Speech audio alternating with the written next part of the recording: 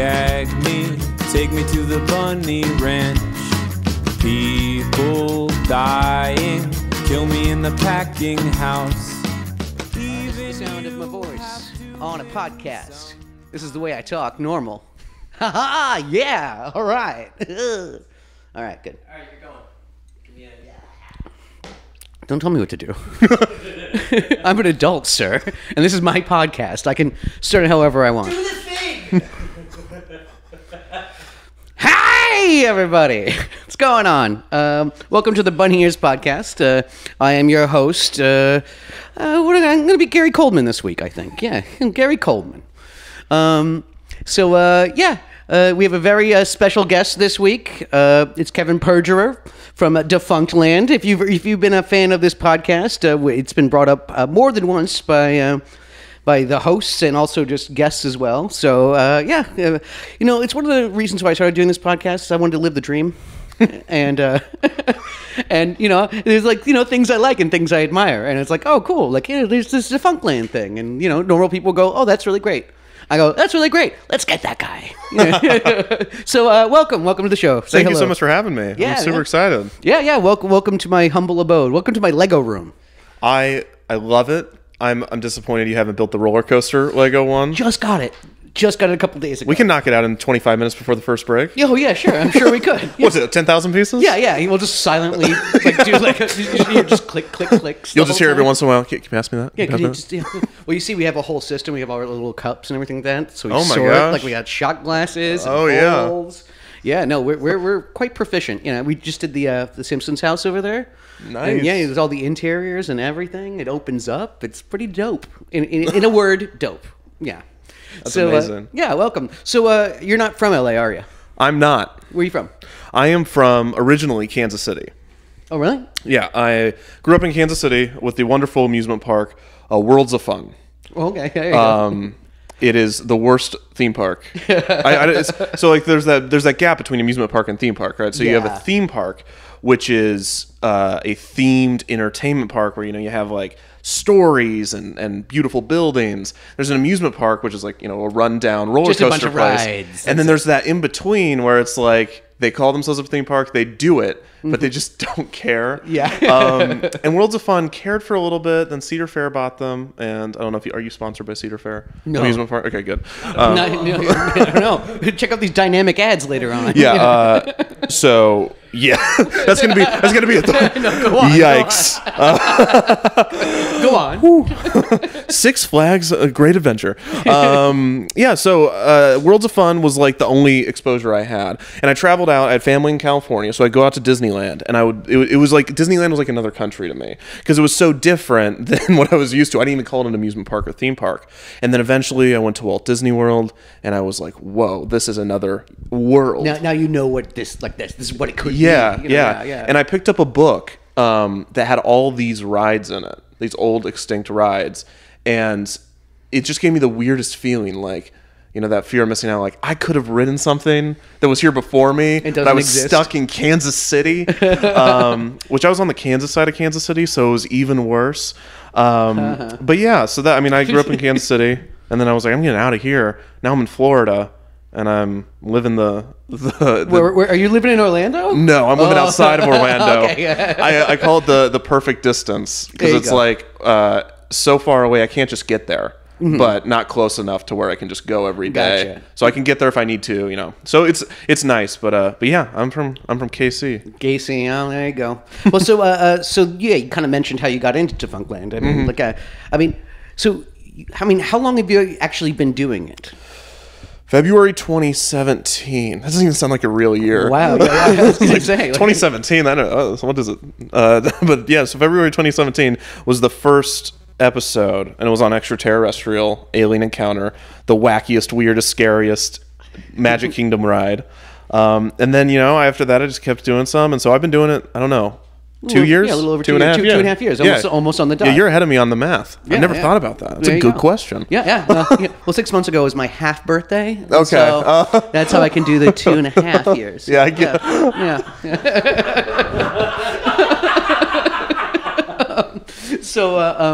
So yeah, no, and it seemed like it really took off. Like like pretty quickly. Like I said, it was all of a sudden just. Like I binge as soon as I found it, I started binge watching, and then I told my old co-host about it, and he was like, "Oh yeah, no, I know about that." And then like the next guest we had on said like, "Have you heard about this Defunctland?" And it went on and on and on. Like have like these professional wrestlers on. Like I had like Cody Rhodes and Kenny Omega on. They were like, "Yeah, have you seen this Defunctland?" I'm like, "Yeah."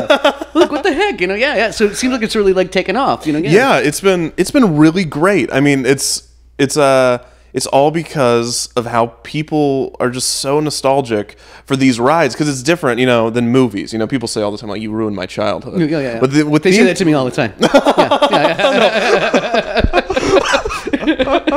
But with theme parks, I'm gonna move past that. With theme parks, I'm just kidding. With theme parks, it's like it's you like with movies, like you ruined my childhood by making another Star Wars. But with theme parks, it's like you literally bulldozed my childhood. Like it's gone. I can't watch it again. I can never get on it. And so people have that really strong emotion. And then of course, I think the format helps a little bit because it's digestible, hopefully. Yeah, so. I think it very much is. Like, it's informational and it's interesting, and it's like, and I think you nailed it where it kind of like tickles, like there's something that inner child in you or whatever. Yeah. Like, I mean, and that's the thing is that like a lot of the rides that you cover on Defunctland are like things that I'd actually never even heard of before. Mm-hmm. Like it was kind of also getting exposed to like things that like just when like what's the one with the imagination thing? Journey into Imagination. Journey to Imagination. Oh, with Dreamfinder and Figment. Yes. Yeah. I know you waxed really nostalgic about that. Like, oh my, yeah. Why did I get the wistful tear in my eye? Yeah, exactly. Where I was like, well, you got me all wistful for a thing I had never really heard of before. They killed my friend. Exactly.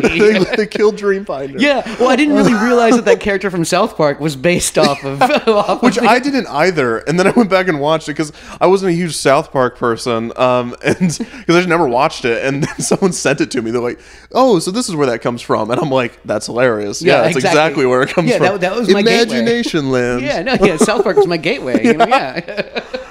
Oh. So you said you actually go to like Disneyland. You used to go to Disneyland a good amount, and like Disney World. I mean, like, what is your favorite? What's your favorite of all of them? Oh, that's hard. Because it could be Universal Studios. It could be anything. Do I have to take off my like connoisseur hat and just tell you what I enjoy? Yes, exactly. Oh no. What tickles? What tickles you? What tickles me? It could also be for nostalgic reasons too. Like, Okay, so I would say the most enjoyable park that I like going to, and this is gonna be a total twist to anybody that watches the show, is California Adventure. Really? Because it's so wacky and weird. And, as someone that really enjoys when things go wrong in Disney or all that stuff, or, it's There's just someone who's made a job out of it. Yeah, right. Yeah, exactly. I try. It's just a really fun park to walk through because it's just such it's a series of bad decisions that have then been like removed and replaced with a series of slightly better but really low budget decisions. And so as just everything about my experience, and I also think there's some really beautiful parts of the park. Like 1/16th scale of the beauty of California, but whatever. But it's I always think it's so strange that they do that, like Disney, where it's kind of like, why would you go to California Adventure when you're in California? Like that should be in Japan. Yeah, exactly. It's like, why would you go to a fake Paris when you're like 45 minutes outside of Paris? Look at our vineyards. Yes, exactly. Yeah, no, I've seen them. Yeah, exactly. I can see them right now. I can see them right now, actually. Or the national parks. That's almost the saddest thing, because I kind of teeter the line between I love it and I just hate the idea of it. Yeah. Because theme parks are I was talking to a friend the other day. Theme parks are just not a good idea. Like, if you want to open an economically sustainable business practice, what's the worst idea you can think of? But so for California Besides Adventure, opening a restaurant, I think. Yeah, almost. Yeah, exactly. Yeah. But like how many people, like the moving parts that it takes. Right. To, well, like, at least with the restaurant, you can get up and move. Yeah. And yes, exactly. Yeah. And which is I've seen. We've seen everybody's seen happen a dozen times. It's like, well, what happened to that restaurant? Like the owner just booked it. Yeah, but like and it's like, well, we just made it Buffalo Wild Wings. Yeah. Or back in the day, even with carnivals, when somebody like died on a ride. yeah, It's exactly. like, we're going to New Jersey Yeah, now. they just find like a little girl's body in the hay, and they're like, Yeah, "Oh, well, what do you know? The carnies are gone." Yeah, we're gone. Yeah. With theme parks, it's like, let's build this giant thing right here and hope that the ocean never comes towards us. Yeah, let's gut a swamp. You know, like, And if the swamp doesn't like it, we fight back. Yeah, exactly. Which is so funny because in Florida, there's so many sinkholes. Yes, Under the park. Just like Space Mountain could just Yeah. get swallowed up by Earth at any moment. I just imagine when the park closes, they just shine a spotlight and a bunch of guys come in like hazmat suits and just shovel, like feed the monsters that are underground. Because it's Magic Kingdom's built because they were like, we're gonna make tunnels under the park. So here's your really mini history. So when Walt Disney he like presented his Epcot thing, that really famous, he's there, he's like, Epcot, the future. It's the future. And he said a bunch of crazy ideas, and then 6 days later he walked across the street and died. And that is a little bit hyperbole, but that's about the time when it was like 2 weeks. Do you know what his final words were? Kurt Russell? Yes. Yeah. I bet if we asked Kurt Russell about Epcot, he would know everything. He's like, Kurt Russell, the key to it all. he knows everything. If you went and asked Kurt Russell, he's like, finally, somebody asked. Okay, so there's supposed to be a city, and let's see what I can remember. I'm supposed to come with a big golf club. Yeah, a giant golf club. I'd have to swing it like a baseball bat. I can't get that high. But with Epcot, he was like, we're gonna build. It's gonna be, all the cars are gonna be underground, and he just kept saying stuff. And it was the '60s, right? Yeah. So no one's gonna be like, hey, Walt, what the hell are you talking about, man? And so he's just like, gonna be tunnels underground, and everybody's gonna be in that part, and then in that part there's gonna be industries, and then he died, and everyone's like, do we have to make this? He's like, I already bought the land. And so they kept trying to implement these little things that were like, see, he had this idea, and one of the things was like the tunnels underground, Magic Kingdom. And so, but then they got to Florida, It's a swamp. It's a swamp, you can't dig. Yeah. And they're like, fine, we'll build the entire park up one level. Yeah. But we'll be damned if we don't get those tunnels underground. Yeah, so, and then they built them in Epcot and they sunk. Yeah, yeah. So yeah, but we were just there, me and the lady, like about a month ago. Oh, really? Yeah, we just did the whole Disney World thing for like 4 days and stuff. Okay, so you're like a celebrity. Yeah. Yeah. Sort of. So yeah, it depends. Well, you can't just like walk around and not expect anything to happen. Okay, we get the guides. Yeah. Do you know about the? Now I'm going to be interviewing you. Yeah. Who are the guides? How do I get a guide? So you get like these special services and stuff like that. And they're the ones who wear the plaid vests, okay, and all that kind of stuff. And you can skip ahead on any line that you want to. You should go in through the back. So I've actually seen a lot of the guts of Disneyland and Disney World and all that stuff, all the pipes and like all of, again, they'll tell you all kinds of like things like, this is where the person got decapitated on the Matterhorn. You can ask them anything. I'm like, where's Walt Disney's head? They go, right here. It's right here. It's right here. It's right here. It's on this. It's on this pedestal. But yeah, no, you get to cut lines and all that kind of stuff. Like when I was there, I ran into Josh Groban, the Grobster. Okay, the Grobster. Me and the Grobster go way back. Me and the Grobes. But I kept on bumping into him. Like, we do like Animal Kingdom, and he was like, "Oh, there he is with his family." And then like we do Magic Kingdom, and like, there he is right there, like watching the parade. Like, and I kept on running into the Grobes. Yeah, because I'm sure nobody else knew, like, because they pop you up probably in the same. Yeah, I mean, look, you all have your own separate kind of things, but it just like we kept on just lining up with each other a little bit. So when you're on those VIP tours and they're taking you around, I don't know what you like about the experience. Do you like seeing the pipes, or you like the pipes? Oh yeah, sure. Okay, so you like the pipes, and I'm a smoker, so that's the only place you can smoke. Oh really? It's in the back. There's a nut. That is amazing. So there's one more place. It's only in the back with it's where what do they call it? It's off stage or whatever. Okay. Like, that kind of thing. So, so you can actually see Mickey with his like his head off. Yeah. And things like or that. Or the friend with Mickey is what they call it. Yes. Oh yeah. Yes. The friend with Mickey. Yeah. Yeah. For some reason that's weird because the character costumes. Because I'm always like, like someone's like, I'm Ariel. I'm like, you're friends with Ariel. But then I'm like, in 1992, Disney messed up so bad. I'm like, for some reason I uphold the illusion of the dumb part of it and then just destroy the part that they care about. Like, just like, I have no idea what I'm doing, but that's amazing that you get to do that. Do you ever wish I just wish I could wait 90 minutes for Space Mountain? Absolutely not. Okay, well there you go. No, I mean, sometimes you do miss like the experience, like when you do.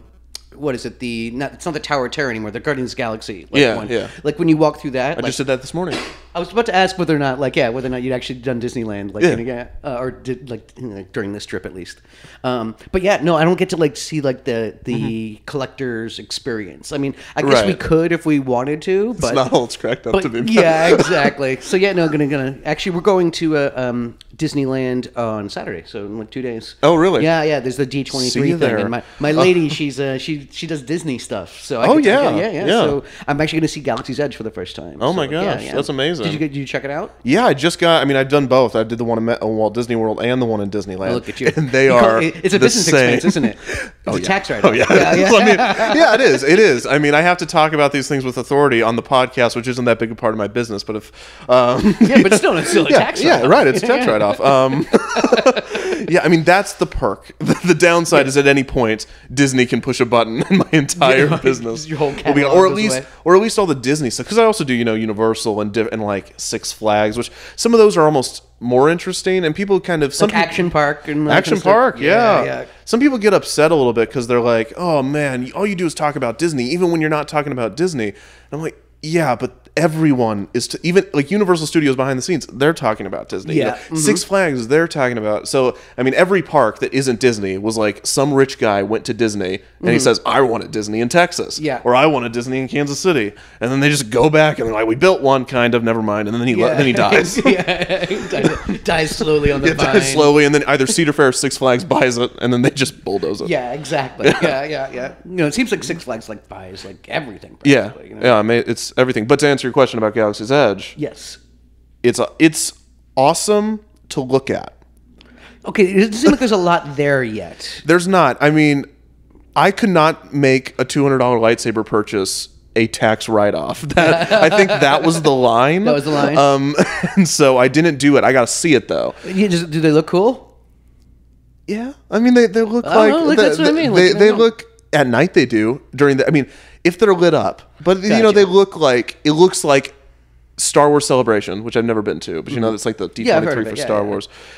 Everyone's like putting up their lightsabers, and it's clank, like clank, clank. it looks like that all the time. So if you go earlier in the day, wow, it sounds like a Kafka-esque nightmare. Jeez. It's like earlier in the day if you go. No one has the lightsabers yet. But if you go later in the day, it's like you don't have a lightsaber, on guard. And everyone is. I want to challenge all the kids.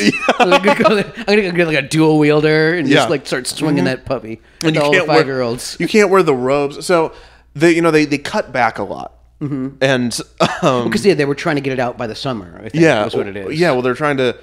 It's either they were trying to get it out by the summer because that's when they said they would, and they just wanted to open it.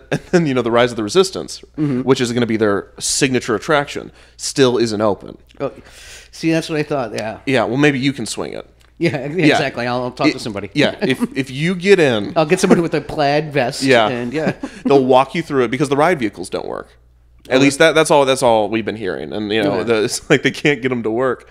But overall, I mean, it looks like $1 billion. Like it cost $1 billion, and you'll walk around and be like, it looks like someone spent $1 billion on this, and but the good kind of billion, I guess. That's good. Yeah, it's interesting. Get the translator app. Oh yeah? Yeah, because everything's an alien language, and I think people have more fun on their phones translating things. Oh, okay. So, like, if you see a trash can, it'll have some text on it, and then you'll translate it, and it'll say trash can. Yeah, and or will it say funny things also, or silly ways of saying that? I don't know. I don't know. Yeah, no smoking or farting or whatever. Yeah. Probably not. Yeah, probably not. It's still Disney. They're still super safe, and that's where with Galaxy's Edge they did the. They try to do the Tatooine rustic-y kind of thing. Yeah, it was great tattooing. But they also had the voice actors. Like they didn't decide like, okay, we're doing a gruff alien planet. We're gonna get some weird sounding people to do the voiceover. It's still like your Radio Disney, and so like you go in the bathrooms, and I don't know if. I'm sure this was supposed to be playing in the bathrooms while I was going to the bathroom, but there was like, "Welcome to Black Spire Outpost on Batuu," and I'm like, "What is going on?" And I swear is that what they call Dookie in the Star Wars universe? Black Spire? That's a Black Spire. Flush. That's a Black Spire. Thanks for the Black Spire. Yeah, that's a Black Spire. That's some blue milk. Yeah, but it's like you couldn't have got some random person. You just had to get because it sounds like, I don't know if you've done the People Mover, right?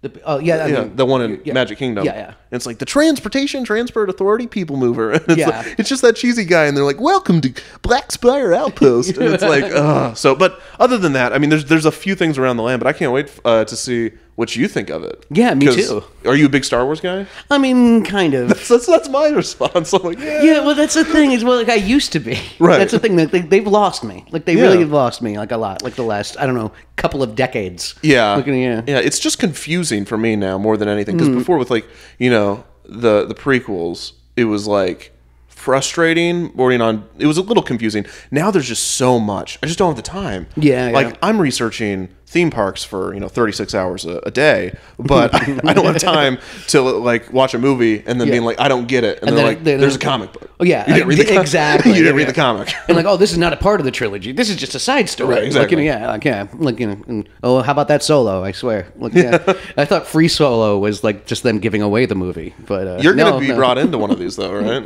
You're gonna come back for Star Wars. Oh God, no. We probably should take a break right around now, right? Yeah, I need to pee anyway. Gotta take Black Spire. I gotta get the dog out too. Yeah, I gotta drop a Black Spire.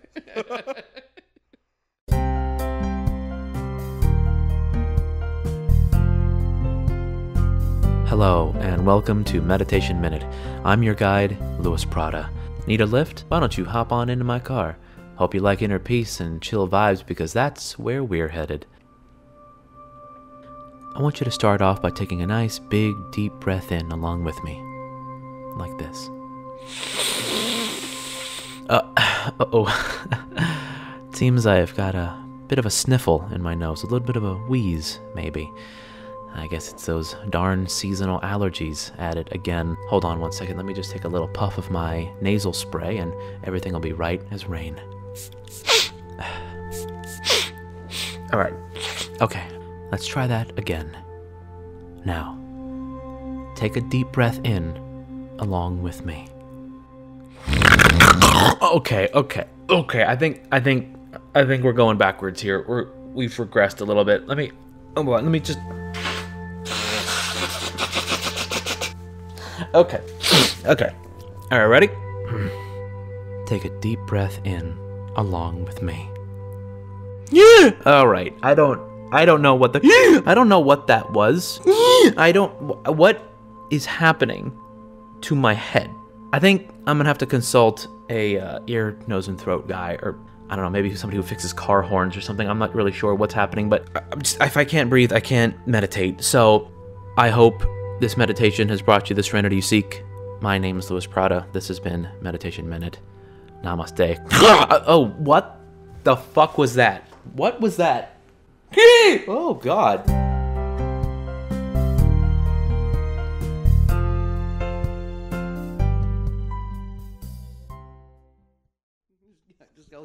Just keep the mics hot, would you? So we're back. All right. We're back at Galaxy's Edge. Welcome to Black Spire. Welcome to the Black Spiral. Welcome to Toy Story Land. It's in Andy's backyard. Isn't it fun? That was actually fantastic. You liked it? Yeah, I hadn't been there to Disney World like since I was like maybe 10 or something like that. Oh, wow. So yeah. So me and the lady, we went dead of July, like just like the 95 degrees every day, and the air-conditioned tunnels and vans they put you in. Yeah. No, honestly, my favorite part of like the Avatar ride was just waiting like in the hallway in the back where all the employees are, because that air conditioning is so fucking good. Yeah. Oh, they haven't made. It's the newest building in like, the whole place. So you got to do Flight of Passage? Yeah. What'd you think? It was neat. I'm not an Avatar person at all. See, I'm not an Avatar person. Blew my mind. See, I really liked it. It was like a Soarin' USA or whatever, Soarin' around the world or whatever it is. No, it's Pandoran. But it's Pandoran, which I mean, I thought it was really neat. Yeah.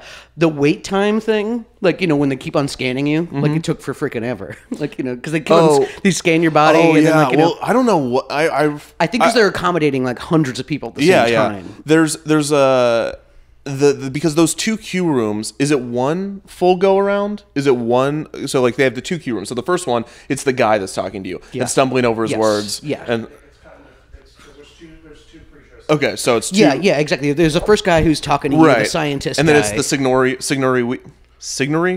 Sigourney, thank you, Weaver type. Yeah, the it's like stand-in, I'm not Sigourney Weaver, but However, I know about Keystone Species. and I used to be your apprentice, so Yeah, exactly. Oh, yeah, that's exactly what it is. Yeah. She wrote a book, and the best part of that, and they asked, so Joe Rohde is an Imagineer. Okay. And he's known for his earrings and his love of culture. And so he does, if you've ever seen something, you're like, wow, this is all kind of foreign. That actually sounded like a Playboy Playmate. Just like, I like earrings and culture. And so, yeah, exactly.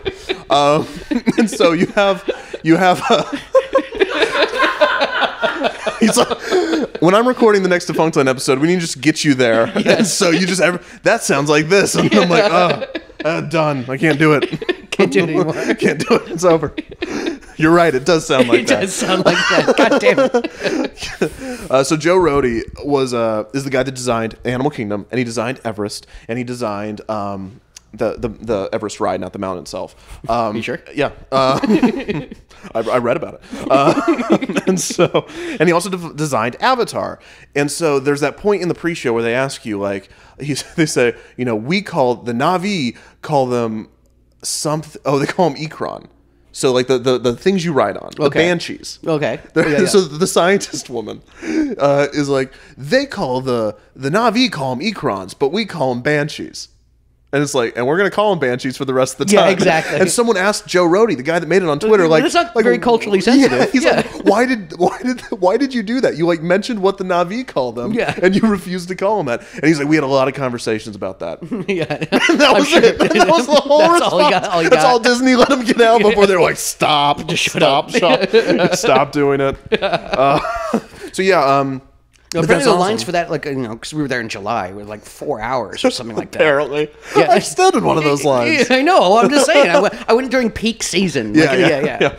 But so you liked it? Yeah, no. Honestly, I really Yeah. did enjoy the ride itself and stuff like that. I'm not really. Honestly, I don't like Avatar, and so like Yeah. having a whole Avatar land, I think is like a little bit of overkill for me. It's made but me people were love- loving it. Yeah. though. Like yeah. I mean, it made me like Avatar again because I haven't watched it since 2009. I was about to say rewatch it. Is it? Yeah, Okay. it does No, not. It does no, not. Yeah, okay. and just watch it on a computer screen.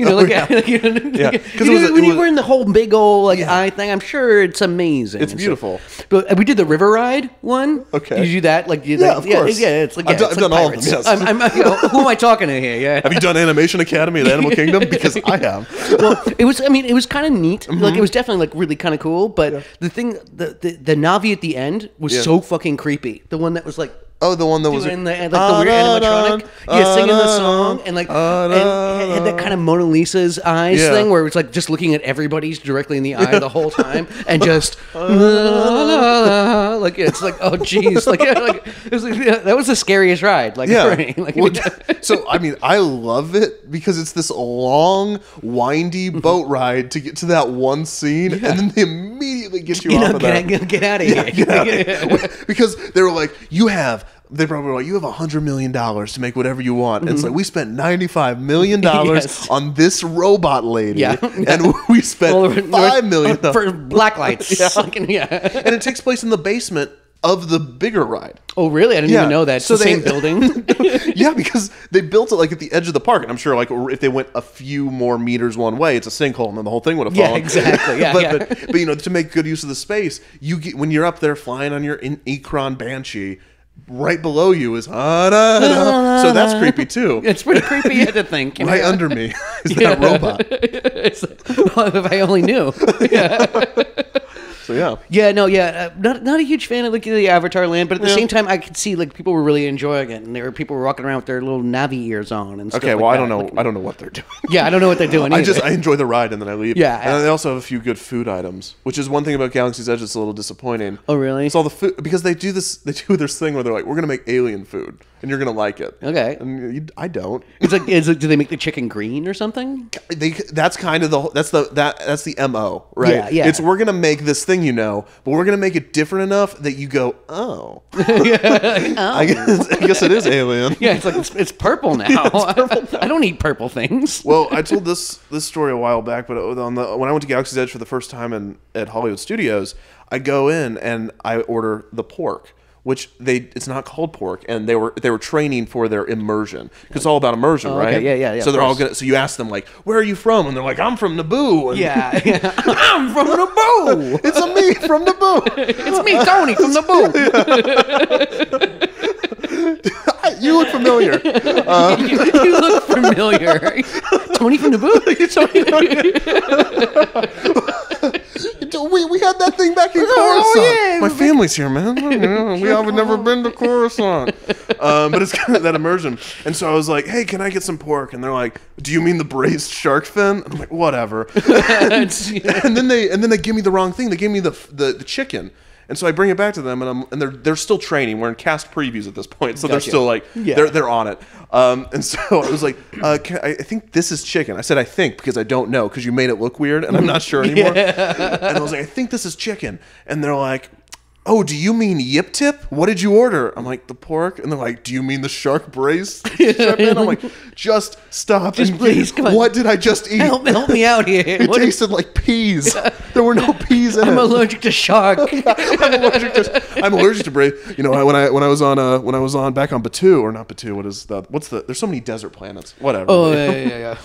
Tatooine, Jakku. There's a new one. Jakku, yeah. Oh yeah. Apparently there's a new one coming out soon. It's hard to keep track of. I know. But yeah, full circle. But but you like Toy Story Land. Loved it. I liked how like every aspect of it was as if like you were a toy, and you actually see the big footprints in the ground. Yeah. That was Andy's footprints. Like you know, all that, like that kind of immersion. I actually really dug. Plus the Slinky Dog ride's awesome.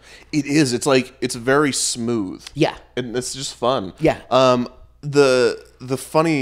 My funny anecdote about Toy Story Land and Galaxy's Edge, because they're right next to each other. Mm-hmm. So I'm sure when you were, how long ago did you? No, see, I was there like around July 4th, so it wasn't open yet. Okay, but when you went on Slinky Dog, could you Oh, see you could see it.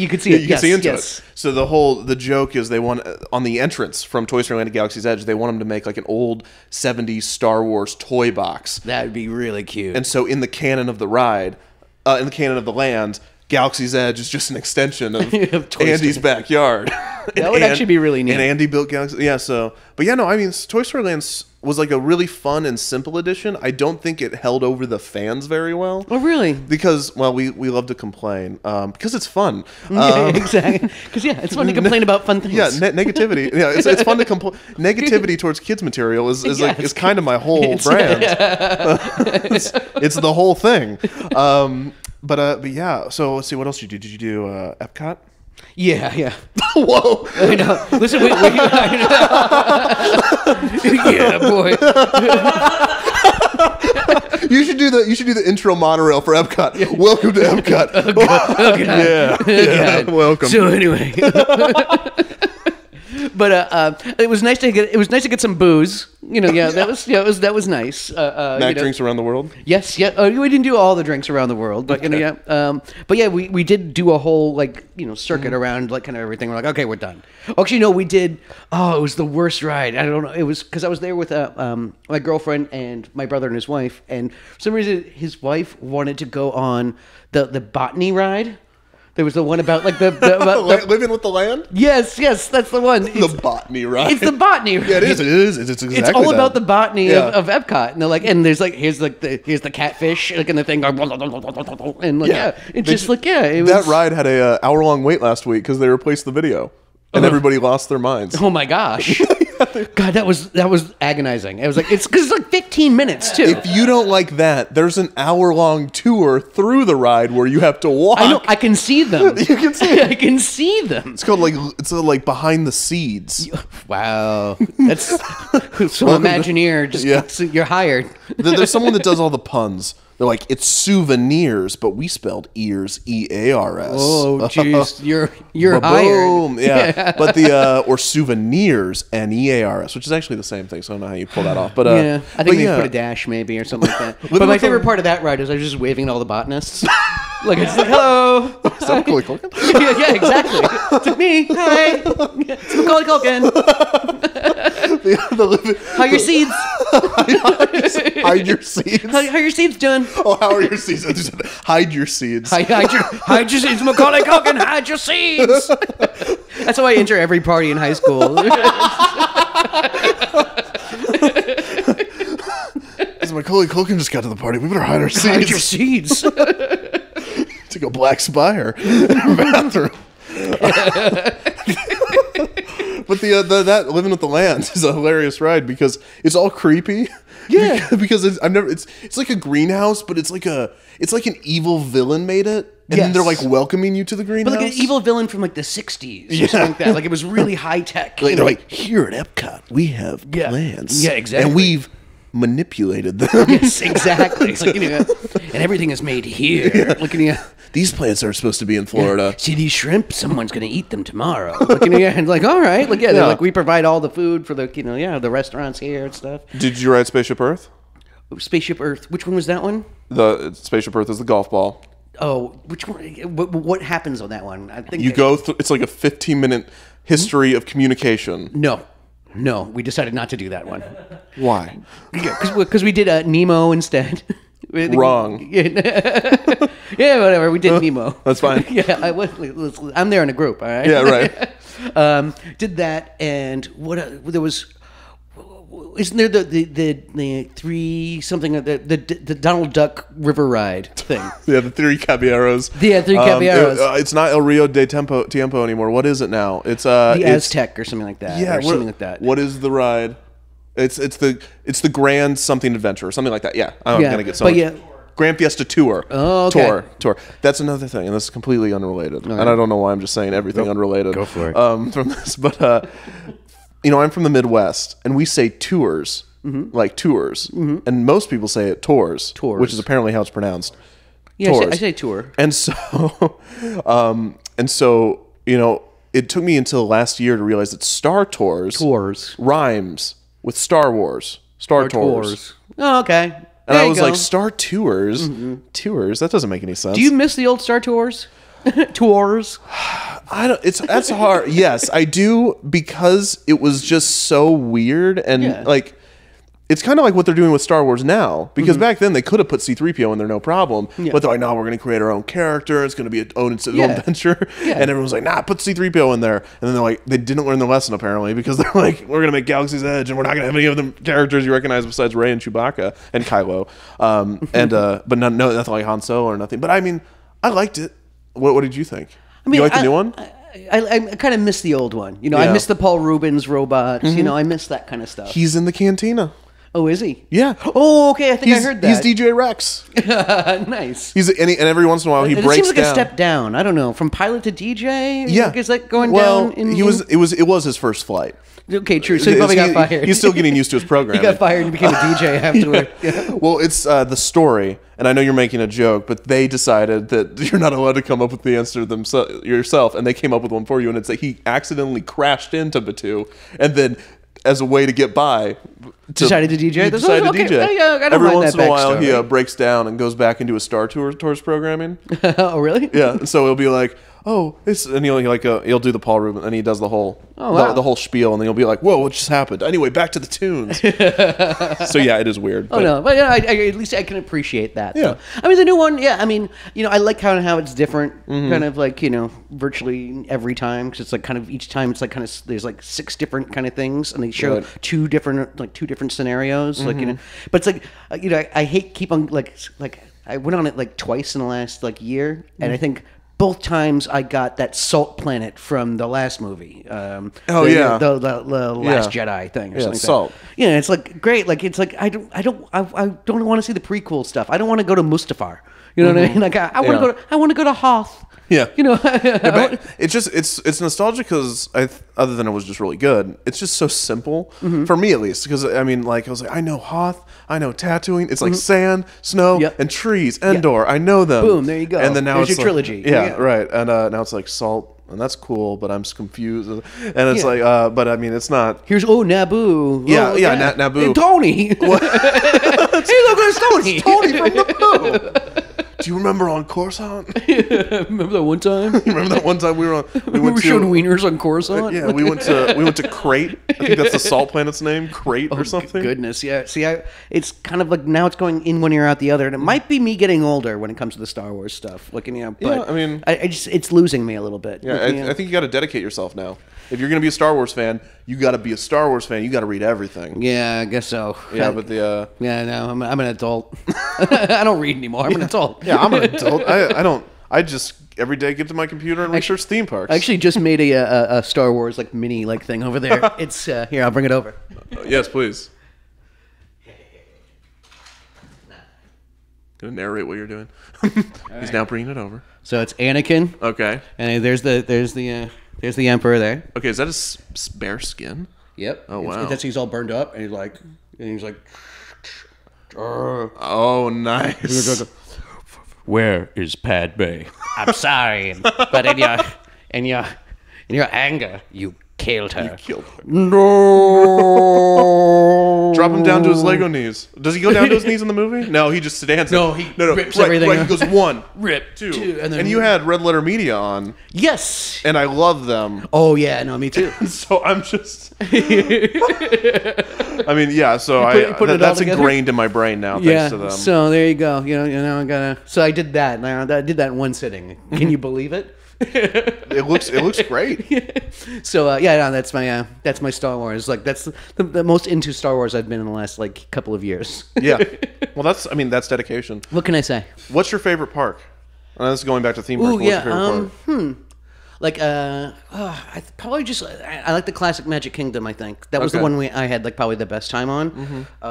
But my favorite ride was honestly there was Everest, and there was also went on that Aerosmith ride.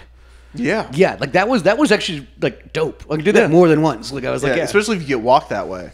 Yeah. Oh, yeah. Walk this way as the song. Yeah, 'Cause yeah. the songs change. Yeah, I can barely hear it. Okay, because I'm the whole time I'm going, G-force! Like, why am I flying through a donut? There's literally a pink donut you fly through. I mean, that's a great ride. I mean, there's a few.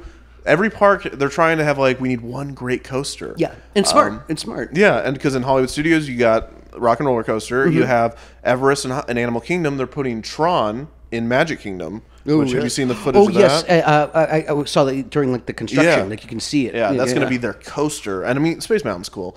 Space Mountain's still cool. Yeah, because it's like it's going to fall off any day now. I know it seems rickety as shit because I went on both like sides like and it was the last rides we went on. Like it was like almost, I kept on wanting to go to Space Mountain and like for some reason like the rest of the group like let's go on Little Mermaid. I'm like, oh god, but it's right there. I can see it. It's a mountain. Like like Let's go. Come on.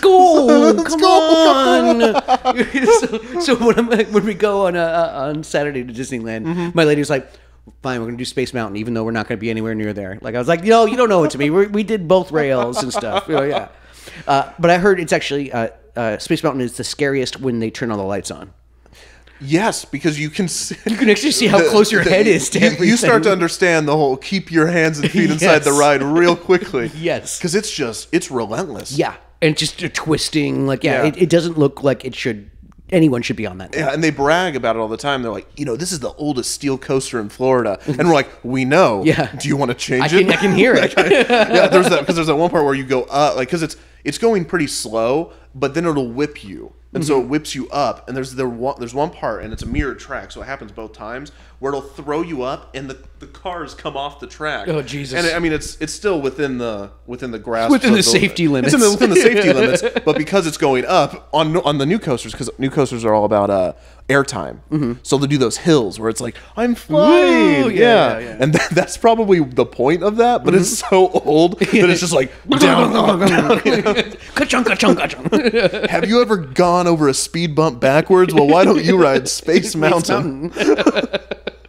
No, but still enjoyed it. I mean, it's still a proper coaster. I mean, I remember going back, like, way back in the day. Like, they didn't really have any coasters. And, like, I don't think it was until California Adventure where they finally had a coaster that did a loop.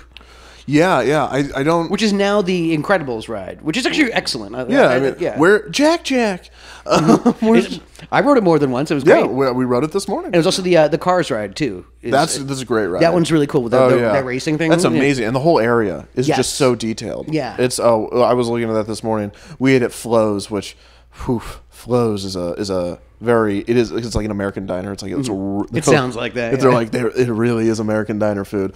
But we were just sitting there and we were eating breakfast and we're just looking at the rocks. It's just like this is amazing. It's almost like the real desert, but here, and I don't have to go anywhere. Yeah, exactly. And air conditioned. Yeah. Or like with Grizzly Peak, it's like, man, I'm so glad I don't never have to visit a national park again. All right, you guys want to go to Cars Land? Yeah, exactly. Glad I never have to go there again. Make life easy for you. Yeah. You got a wine cellar. They got everything. Yeah, they got everything there. You got Marvel. When we were there in March, they actually had like a food and wine festival. Oh, like, in California. Oh, in California Adventure. Yeah. It was neat. It was actually like it was got some like pork belly tacos and and I got some like Pinot Grigio or something like that. Gosh. I was like, hey, look at that! Look at me, Mom! I'm at Disney. I'm drinking booze at Disney. Have you ever been at Epcot's Food and Wine Festival? I've not. No. Oh my gosh, it is relentless really? Because it is just everywhere you go. Because it's like they try to get every country in the world to like represented, and so because it's funny because it's like very European, the World Showcase. Yeah. But then they'll have like, and right here is like a small African country. Yeah. And no, because I love actually Epcot. It's just Africa. Like it's not like South Africa or like Zimbabwe. Right. Yeah. It's like no, just Africa. There's Africa's not a country. There's Germany. There's England, Africa. There's Yeah, exactly. Yeah. Well, some people are like, well, they have Animal Kingdom, and I'm like, oh, you shouldn't talk at all. Yeah. Like whenever someone says that, I'm like, I want you to listen to what you just said. Yeah. And then just take digest that. Digest that. Just really chew on it. Yeah, because there is an African section of Animal Kingdom, but it's still treated as its own thing, and also. Come on. But yeah, no, the Food and Wine Festival, I don't know how it is in California Adventure, but it is just, it's like, finger food, but it is like everything you can think of. And it's really good. And it's used basically because Epcot is, as you laughed earlier, is nothing. Yeah. There's nothing There's to do. nothing there. Except for the Three Caballeros. Right. But you saw the new Guardians of the Galaxy roller coaster building, right? Yes. That thing's gigantic. Yeah.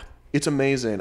It's probably never going to work, but I can't wait to ride it. Yeah, exactly. Give it about another 3 years, Yeah. I'm sure. I need to become like famous enough to get a VIP tour or figure out how to make that work with the IRS. Actually, I don't even know how much they are, but get one so I don't have to wait in that line. From what I know, that you can get certain kind of services like that if you are willing to pay for it. If you're a non-famous, you can get those. Yeah, exactly. Like you have to do a little digging and research. It's not something that they advertise. Yeah. And it's pricey, but not like incredibly pricey. Right. Because it's like one tour guide per group of 10 people. Right. So if you have 11 people, you need 2 tour guides. But if like that kind of thing. Like and Right. Yeah. No, that kind of thing. And I've heard people talk about it, and it's like this. In my circle, it's like this weird myth that only exists like in the Club 33 crowd. And it's like, ooh, have you ever been to Club 33? No, I have not. No. I went last night. Really? Yeah. Look at you. Look at me. How was it? I'm non-famous. I snuck in. Yeah, exactly. I was working the door. I dressed as Mickey. Yeah. I did Ocean's 11. I pretended to be a waiter. Yeah, nice. No, but it was like a friend of a friend of a friend of a friend of a friend, and then we got to go, and it was cool. Yeah. It was very just above my speed. You know what I mean? It was it was odd to have in Disneyland. It felt like it would be in it'd be like an exclusive like island, like in a valley, because like it's a level of wealth that I don't understand. It can only be accessible to me from like a thing of a thing of a thing. Yeah. But no, it was like really cool to say that you did it. And I think the one thing where I was like, they won't do this, but because I expect to be able to make ridiculous demands and just have them happen. And I wanted to watch Fantasmic, and then Fantasmic. Yeah. Yes. Right across the street from New Orleans Square is Fantasmic, and but there's trees in the way. And I was like, how big of a fit do I have to throw for them to knock down a few branches? Just a few branches. And they'll be like, "Where's your membership card?" I'm like, "I'm out of here. I'm out of here. Yeah, I'm out of here. How dare you? Yeah, how dare you? Do you know who my last name is? Not Disney, but No, still. it's not Disney. It's not Disney. It's not anything close. But fine, I'll leave. But yeah, Because no, seriously, I hit my head. What's my name? but I was really lucky to go. And it's interesting in Club 33. There's like Club 33, and then there's a Club 33 within Club 33, Oh my goodness. where only the members are allowed to go. Because you see people that have gone probably before that you're like, you definitely don't have a membership. Yeah. And it's just like a friend of a friend of a friend. but there's like this own little hallway, and I'm like, great. Now I got to figure out how to get in that hallway. And Yeah. so, just so I can see the whole thing. So I have to become. I'm just thinking I got in there. Now I got to become famous enough for like 2 months to get a VIP tour, or figure out enough people to where we can split it. Like I can't even get an escape room together. I'm not going to get I'm not going to get a VIP. I was like, let's go to an escape room. That's like $30 a person. That's kind of my thing. So but yeah. So I want to see everything. But that's so you're going to be in. What was I talking about? The Guardians of the Galaxy show building. Did you get to go backstage there? No, not yet. Not yet. I mean, like, you can kind of see a little bit of it, and they'll kind of like they'll tell you like when you're walking in all the guts, like backstage and all that stuff. Yeah.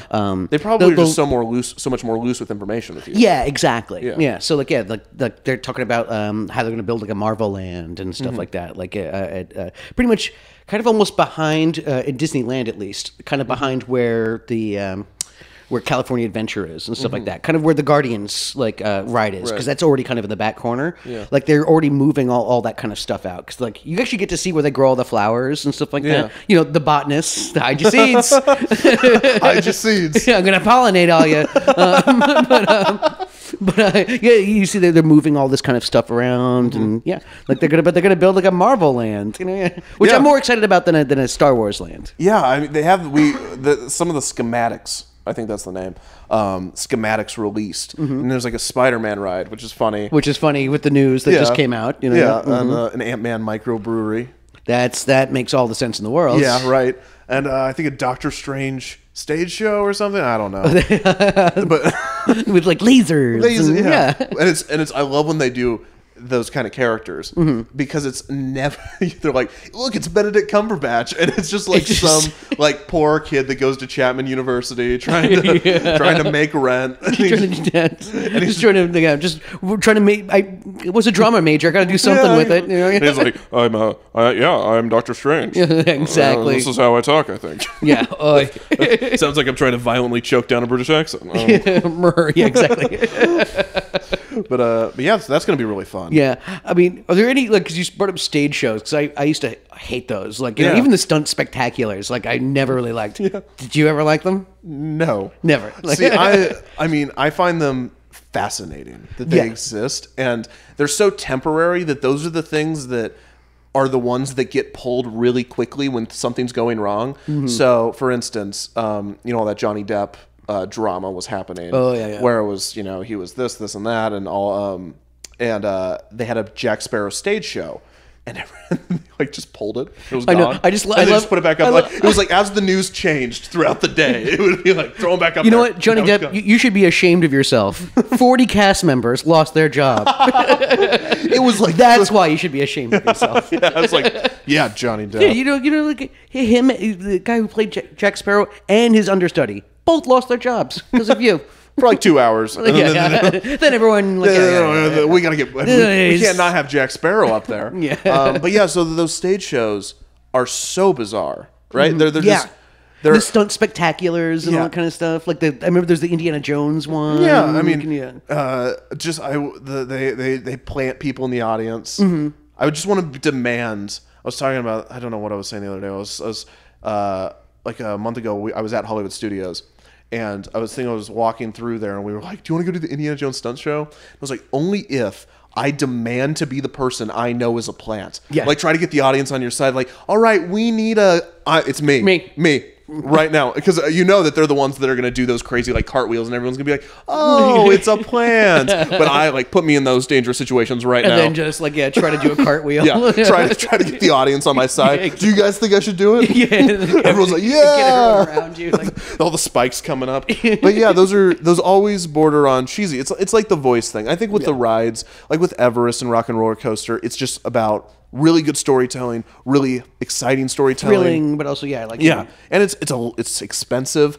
But I always thought they were like those are really pricey things to put on. And like I mean they're mostly for kids, which is like funny to say because the whole thing is nothing's for kids. It's all for me. It's all for me. But like you know, because you don't really see a lot of adults like going to like the stage shows, whatever, like Sleeping Beauty or whatever whatever. I think there's a Beauty and the Beast one or something. I don't know. Well, with the best one, and I haven't done an episode on it. I did a podcast episode on it a while back, but but if you want to waste 30 minutes of your life, go look up on YouTube Tarzan Rocks. Okay. It was like a stage show with Tarzan back in 99, 2000. And it was at Animal Kingdom. And it was the weirdest thing because it wasn't just telling the story of Tarzan. That was actually probably their fourth priority. The first priority was it to be a rock show. And so they had like a Phil Collins guy. Phil Collins' name. And so it was like, it's like all these roller skating monkeys. And they're like all doing tricks. And then like this curtain just drops and Phil Collins-esque guy is back there. He's like, put your faith in what you most believe in. Oh my God. And then, I kid you not, it's like a 30-minute show. It takes 15 minutes for Tarzan to show up. Oh, jeez. Yeah, so there's a good waste of your time. But yeah, stage shows are crazy. They're ridiculous. Here, we're going to take another break for our dynamic ads. So, yeah, either you're going to hear an ad or you won't. So, we'll be back. And we're back. So, welcome back to NPR. Thank you. Yes. No. All right, we're back. We stretched our legs. NPR. Yeah. We talked about how I'm a Disney princess now. Oh, yeah. Yeah, because of the Fox merger. Yeah. That's amazing. Yeah, thank you. How do you feel about that? I feel pretty. I feel gorgeous. What are you talking about? Look at me now. Yeah, I did it. They're gonna dream. have to whenever they do, they did that Wreck-It Ralph 2 princess scene. Oh, okay. Have you seen? No, I've not seen it. Okay. You haven't seen everything ever? Yeah, pretty much. I just watched Defunctland, really. Like, I live on YouTube now. Yeah. Well, there's that scene with all the Disney princesses just hanging out and chilling. Mm-hmm. You're going to be one of them on like your own animated version of you. Just in my pajamas with a cigarette. Yeah. Hey, what's up, ladies? I made it. I got some advice for you. Sorry I'm late. He's not good enough. just the sassy realist princess. Yeah, exactly. Yeah, that Prince is charming. He's no good. He's no good. I've heard things. I've been to parties. Let me tell you something. He kisses while they're sleeping. 1986. You won't believe it. So we've been talking a lot about Disney, but we were about to talk about Universal like during the break, and we're like, save it for the podcast. Yeah. So yes, I've actually not been to Universal in a while. When I was a kid, I actually kind of used to like it more than Disney. Like it was a little bit because Disney was a little bit more kiddie and a little more like that. Like it's like, no, I want King Kong. I want that kind of stuff. It had more kind of like rides and things like that. But I haven't been in years. Oh wow! So it's I know a lot different. Yeah, as I know. You know if you've ever watched the series. Yeah, I guess I've been there since '91. So, okay. Yeah. Whoa. Okay. I know. I remember Earthquake the ride. That's that video did really well for some reason. I clicked on it right away. I'm like, oh, geez, I remember this one because I used to love that ride. It's one of those where I think because I also do TV videos on canceled television shows. Yeah. And I think there's a lot of that kind of content where it's not just because I think the normal. There's like the buzz tube level of clickbait where it's like, do you remember Sesame Street? Yeah, exactly. But there's also this different where it's like kind of the same thing, but it's like you don't remember this, but if I show it to you, you will. Yeah. And it's like that weird, and so it just like pulls memories from people's brains. I guess Earthquake, was a trigger for people. It's a trigger. Yeah. So Universal's changed, as you know. Yeah, because they have all the Harry Potter stuff. Yeah. Now, right? Do you like Harry Potter? No. I've seen every movie. No. You just sat there frowning for 8 movies. Honestly, I had a lady that loved it.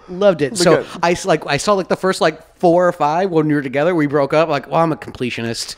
Okay, I was trying to do the math. I was like, how many years? No, believe me, it was a long time. And I was just sitting there, just like, after a while, kind of just like, great, like sitting around eating Cheetos and just like ruining my life, having to watch like 9, like the last like 4 parts of this 9-part series. Like, it was quite an investment. Is this boy gonna die yet? Yeah, geez, somebody killed this kid. And they killed him and he came back. God damn it!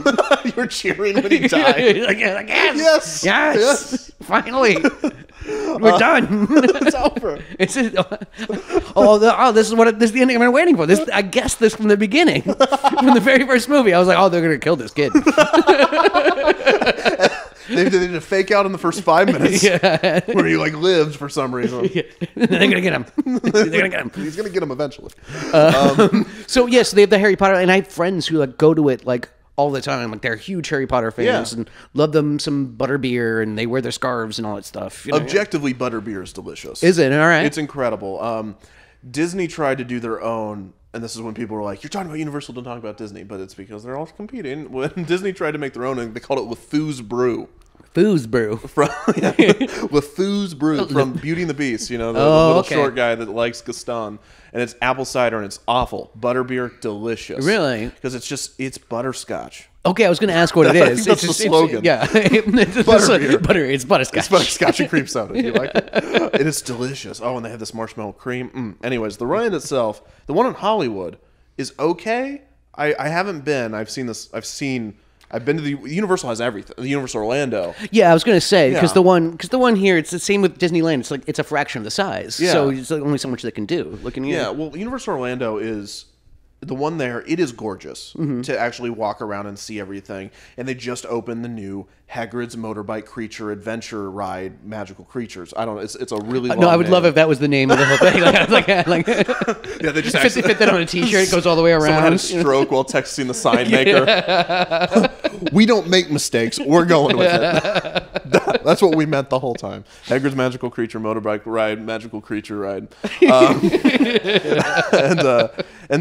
But that one's apparently really cool. I haven't ridden it yet. It's been a horrible opening process. Oh, really? Yeah, and so what's been going on? It's just not working. Yeah. It's been really. But nobody bad. died. Nobody's gotten injured. Nobody's dead. And no one will because it's too slow. I mean, it's safe. Oh, jeez. There's a thin line between too slow and safe and just safe. But so it's a cool ride because on one side it's like a motorbike. So with a little scooter car. Okay. So it's like you'll got a big boy in the big car, and then you got a little boy in the little car, and they're in different heights. And this is speculation. I'm probably wrong, but I'm guessing they didn't account for that enough in the engineering because we've heard little rumors like the ride cars aren't doing so hot. And I'm like, well, maybe is it because half weight distribution? Yeah, it's like half of the car is higher than the rest.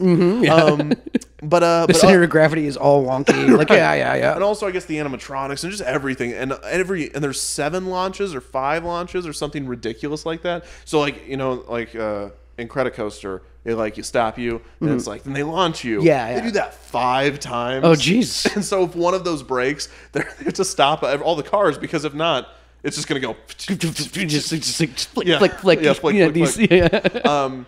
But it looks like a really cool ride. And also it's Orlando, so it's raining constantly. Yeah. And they have to shut down outdoor coasters. Yeah. Which seems like a flaw in choosing Orlando. Yeah, again, it's like a place that it has alligators Yeah. and mosquitoes. Yeah. No one else would allow Disney to build his own city. Yeah, and exactly. that's what started it all. Well, I think wouldn't he just quietly buy up dummy corporations all that area in Orlando? He just would. Yeah, exactly how you described it. And then after because if they said I'm Disney, I'm making Disney World, they'd be like, yeah, you can have my land for $1 billion. Yeah, exactly. And it's just swampland, and nobody that owned the land lived there. But the most important part, important. I don't microphone. I started drifting. Did I start drifting? Okay. Anyways, what are you want to talk? So it was great. It's a Hagrid's Magical Motorbike Creature. Is my little face weird? Is my eye droopy? So what was I talking about? You buying up all that swampland. Oh, he bought up all that swampland, and then but another key factor was he needed a government messed up enough to allow a man to just build a city. Yeah. With its own rules. I mean, essentially, yeah. Because that whole city revolves around Disney, at least especially at the beginning. It has its own sheriff's department, or it has its own police department. Oh, it has its own landfills. Yeah, it has its own fire department, like its own laundry. Yes. Heap. I'm sure it's a heap. It's a heap. It's a laundry heap. They just throw it all up there. Yeah, just a heap. Yeah. What is that, towel? Get it on up there. Well, I was actually surprised at how there's actually not a lot of mosquitoes at Disney World. We didn't get bit or anything like that, and I found out that they keep all the water running. It's always moving, so the mosquitoes can't lay eggs, and they spray down the park with garlic. It's this garlic water. And did you watch a video on this? I don't know. No, I didn't. No, I read about it. There's a great video. Oh, really? Yeah, it's our friend Rob. He did a fantastic video. If you like Disney, or even if you just are curious about how everything works, go watch Rob Plays videos, because he does, it's kind of like what I do, but they're like short 5-minute digestible little things where he's like, why doesn't Disney have mosquitoes? Or why does Disney cool. water taste bad? Oh, cool. There you go. You know what I did as soon as I learned that? Sprayed down my property with garlic. Really? I Has it got worked? the same stuff. It freaking works. I swear, like it worked. Your place smells like garlic for about 20 minutes. Oh my gosh. But it actually works. And look, yeah, my lady, she hates mosquitoes. And so, boom, I took care of that problem in a jiffy. Thank you, Disney. Thanks, Disney. Thanks, Disney. I use the Walt Disney Company's patent mosquito killing software. Came with ears and everything. Yeah, they came- You mentioned earlier, because I've noticed that you've actually kind of not moved away from just doing like rides and stuff like that, but it's like, yeah, like you just had the multi-part Jim Henson retrospective, which was freaking awesome. Well, thank you so much. Yeah, that was really, really cool, because, you know, I mean, that hits me right in my sweet spot, you know, yeah, I'm a child of the 80s kind of thing, Yeah. so, you know, yeah, that was really cool. Like, if you, like, going to continue to do something like that, or retrospectives of people that are kind of in that same mold, I guess? Yeah. So Jim Henson is like a special one, Yeah. right? Because he fits the bill. Besides the infidelity, he was pretty straight, unlaced. And so it was, you know, you can kind of like honor him in that way. And so it's kind of like finding the right person, I think. And especially with Jim Henson, it worked really well because it was like 6 parts of each one of his TV shows. Yeah. So each episode, you could jump in and say, "Well, I just care about Fraggle Rock," Yeah. and then I'll tell you about Fraggle Rock, and you can jump out. Or you can get more out of it if you watch the full thing. But I think with season 3 of Defunctland, which because recently I've just been doing little mini-sodes, and soon I'm going to be doing on a bigger one, and it's going to be kind of on Walt Disney, but in a very different vein. There's not going to be a big funeral scene like there was. That tearjerker. Yeah. So yeah, it's gonna be. I do want to Don't forget to bring that. up the Kurt Russell thing. Yeah, the Kurt Russell. Yes. Just move on. Yeah, just What did that mean? What did it mean? What did you? What the hell did you mean? But I mean, that's funny because that's how Walt Disney operated for the last like 40 years of his life. Everyone would just be like, "What do you mean?" What do you And then mean? he'd throw a cigarette at him, and they'd be like, "I'm just gonna guess." Zippity doo I don't know. Jeez. It's a movie. They're not slaves, but they're on a farm. And there's a rabbit, and we're gonna make. No, just do the whole zippity doo thing. I don't know. Somebody quick, write a song. But yeah, so I want to do more stuff like that because I think I can still do the retrospectives within kind of the bigger picture stuff. Can I recommend someone? Yeah, absolutely. Gallagher. Remember the hammer smashing Yeah. comedian? Yeah. You should do a retrospective on him. He's great. Everything he's done. I loved him when I was a kid. Yeah. Where is he now? What happened to him? What happened? Do you know? Is he alive? Yeah, he's still kicking Okay. it. Whew. Yeah. I didn't want to find out live on this podcast that Gallagher was dead. I mean, I know he was in like a Progressive or Geico commercial the other year or something. I don't know. Like I said, it was on the tip of my brain. I don't know. Yeah. Just saying. Okay. Just gonna throw that out there. I'm just going to throw this idea out there, and if you Maybe don't for do season it, 4. Yeah, Yeah. So it's a YouTube series on defunct theme park rides until season 4, Gallagher. when it does a sharp turn into Gallagher, and for some reason it's better. Every episode is about Gallagher somehow. Here's a picture of Gallagher on a ride. Right, but it's not until the end. Yes, So yeah. what it is? Yeah, but it's Gallagher. You've been Gallagher all along. Yeah, that's when I pull off the mask and then I smash a watermelon. Surprise! I don't know how Gallagher sounds. I'm sure he sounds like surprise. All right, cool. So, all right, you're welcome for that one. Yeah, thank you. You can have that I'll one. send the That one's a royalty freebie. check. The next one you have to pay for, though. It's the royalty check. Yeah. How long does it take you to make an episode? Oh my gosh, a while. Yeah, because I mean they're like, you know, they range from everywhere from like 10, 14 minutes to about like 25, 30 minutes. Yeah, I mean the Jim Henson series is a good example of the pipeline, I guess, because it's each episode of that had been in production for about 6 months. Oh, geez. So we started, I think, actually no, about a year. 10 months. So we started in August of last year. So it's been a year since we said we're doing this. Gotcha. And then we started writing, and it was mainly writing. Production itself, so like writing an episode and actually making it really tight, it could take 2 days of just full attention, and like that's 12 hours a day. Yeah. Or it takes, maybe 2 weeks, because sometimes, you're I do a lot of the research within the newspaper archives, and sometimes it's just like you're just hitting your head against the wall. Yeah. You find out really fast that newspapers are super lazy. Yeah, and they keep on reprinting someone else's article. Exactly. Yeah, so you're reading the same thing over and over. Yeah, exactly. But they're all with different headlines, and so you're just pounding your head. But then production on the episode itself, like the narration, that's really quick, and then I have an audio editor that does a really good job, and he gives it right back to me. And then we get into editing, and editing I can usually do if I sit down and I'm in the right state of mind, which is never. But if if I'm up against a deadline, then it'll be like 2 minutes an hour, and then probably every hour I can get a minute done. So on and that's without polishing. Yeah. So on a 35-minute episode like the Jim Henson ending, it was like 35 hours, and then having to go back and watch it. And my stuff is a little different than the normal YouTube thing. And I mean, it's similar to, I guess, some other movie reviewers, but it's so, I can never just cut to me. There's never a point where I can do that. And so I'm always finding reference images, which that's another hard part. Yeah, like finding just all that archival footage and all that stuff. Yeah, and it's all in. I mean, it sounds like a lot. It's a lot of research. It seems. Like. Oh, it's. I mean, that's what it seems like. About 80-90% of the bulk of it is practically. It's mainly research and a little bit of critical thinking every now and then when it comes to kind of the end of the script. Mainly when you're like, you're structuring it. Yeah, it's like, what is this? The structure, especially, and then every episode kind of tries to end with like, what does this mean?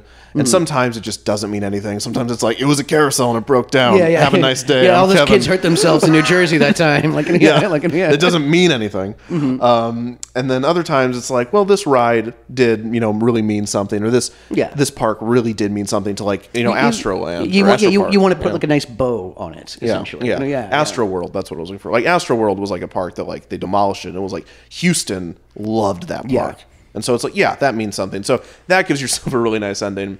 But yeah, that kind of thing, but it is, you're right, it's mainly research. Yeah. It's just pounding the pavement, looking through old 8mm videos. Oh, geez. Yeah. Just even if they're not labeled like Disney Vacation or Universal Vacation, it's like Orlando, 1991, 8mm. You're like, all right. Let's put it on. Wow. And like, where are you finding all this stuff? Is this like at the library? I mean, where are you finding it? So, I mean, it's YouTube. A lot of people upload 8mm to YouTube. A lot of 8mm is uploaded on archive.org. Okay. Because a lot of people grab these. They'll go to a lot of people's hobbies actually is going to garage sales and buying up 8mm footage, and then they'll put it on these websites, and which is super helpful. And do they charge you for it, or is this public domain stuff, like kind of thing? Or is it like a flat fee? No, it's with that kind of stuff. If you just grab it from a garage sale and put it up, it's fair. It's not fair use to do that, but I'm taking it and using it in fair use. Gotcha.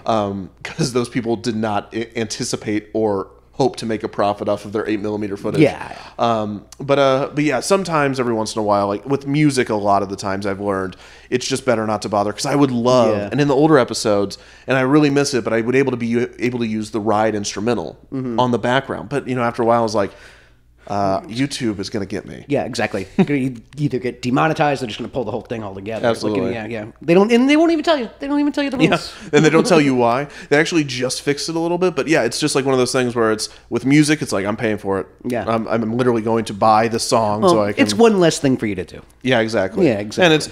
And luckily, there's a whole library of things that sound like this. So it's like, I need something to sound like Star Wars. It's like dun dun dun dun dun dun dun dun dun dun dun dun. It's like perfect. Yeah, we get around it sometimes because I'll just sing it. Can I just I'll just sing the Happy Days theme or something like that. It's like, there you go. Look, I did it. You can do all the acapella version just yourself. Yes, that's exactly Laverne and Shirley. Slightly off key. Oh, like off key. Just slightly. Yeah, just enough I can get it by. But I do it myself. Yeah. Oh yeah. DIY. Oh yeah. No, I get a couple glasses of wine in me. I'll sing anything. That's how they got The Rock to do Moana. Yeah. I think that's a true thing. I don't think I'm making that up. Looks like we should wrap up here. I should let you go. Okay. Gonna go to any more theme parks while you're out here? I'll be at Disneyland the next 5 days. Seriously, is that what you're doing here? Yeah. Is this vacay? Are you doing any work stuff? Or are you doing research, obviously? Yeah, I'm doing research. Yeah. What? Do you work for the IRS? Yeah, you go to D23. D23. I'll be at D23. There you go. Yeah, so if I You know, I'll be on Space Mountain at like minute 95 of waiting. Yeah. And then they'll be like, hold on, we got to pull this car. on. And then I'll see, is that Macaulay Culkin? And you'll just be like, yeah, one more time. And honestly, what I do is I do one of two things. When we first pull off, I do the wave thing, like to the people that are in line, kind of thing. It's like hello, like that kind of, but like happy, like not like fuck you. It's like like this is great, like And then when I come back, especially if there's kids like waiting like for my stall, kind of thing, I start crying. Like, it's scary. And then I walk off, and my girlfriend's like holding me up, looking me up. That's fantastic. It's a pretty good bit, actually. Yeah. I'm proud of myself. I do it like every time. And it works. Here's a fun bit, and this might be a good wrap up because I know that's what you're trying to do. I don't envy your job, by the way. Great job. I know it's a great job, but with me right now in the microphone, I'm deathly aware of them. You're just like watching me like shout and then whisper. But if you ever want to have a really great time, get a group of people, sit on the front row of Pirates of the Caribbean. Does this work at Disneyland too? No, it doesn't? Okay. If at Magic Kingdom or any really ride like this, if you know where the photo spot is, say it's on the left and you're coming towards it, everyone in the front row or front two rows needs to immediately turn to the right and point. Because we have a great picture where we did that on Pirates of the Caribbean and we ruined all of these families' photos With your arms. because everyone, we were like, look, and everyone behind us looked, what's over there? And so we have 16 back of the heads. And I was like, yeah, that's perfect. That's pretty good. Or, of course, when you're on Pirates of the Caribbean, just say, that's really Johnny Depp. He's here. Johnny. And then people are dumb. And they'll be like, oh, Well, like, it's really Johnny. Yeah. Yeah, no. Sometimes I pretend to be asleep on those photo ones, I do a point at myself. Yeah, Just like, yeah. That's that's a thing, though. Yeah, exactly. Yeah. So I started doing that on the rides. Yeah. And I made a lewd gesture on one, and it got blurred out. They blurred it, but they gave it to you? Yeah. That's great. It's one of those things where they actually pixelate it. I think there's like an algorithm that automatically does it. And it was And it was like, it was Or actually... there's an intern losing their mind. Yeah, exactly. They're like, Macaulay Culkin again. Oh, jeez. He's doing the finger. He's doing that finger thing, Yeah. Hide your seats. Hide your seats. Culkin's here. Thank you so much for coming. You want to plug, like everything. This is the part where we plug things. A good launching pad is youtube.com/defunctland. That's where you're going to find the series. And if you like it and eventually, care what I think or my opinions, then go on Twitter. But you just start on YouTube. But yeah, so we got a lot of cool stuff. And the YouTube is, I don't think I mentioned this, but it's like mini documentaries. If you've never seen it and no idea who I am. We probably should have said that at the beginning. Yeah, whatever. But if you like it, there's something for everybody. I try to go decade to decade, so I think you'll find something. So go check out a video. And yeah, thanks so much for having me on. Yeah, thank you. I'm going to do my outros thing. Yes, don't forget to go to bunnyiz.com. That's where we do a lot of comedy and stuff. It's hilarious. Also, this is the Bunny Is podcast. Also, visit me on Twitter. I'm at Incredible Culk at the Twitters. And on Instagram, I am Culkamania. And don't forget to call us. Leave us a voicemail because we play them sometimes at the end. The number is 845-393-4629. That's 845-EASY-E-HOAX because we all know it was fake. Thanks again, Kevin, for coming by. Thank you. And enjoy the rest of your time. We're always getting voicemails.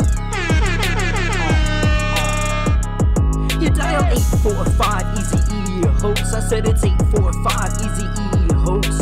It might sound dumb, but it's not a joke. It's 845-EASY-E-HOAX.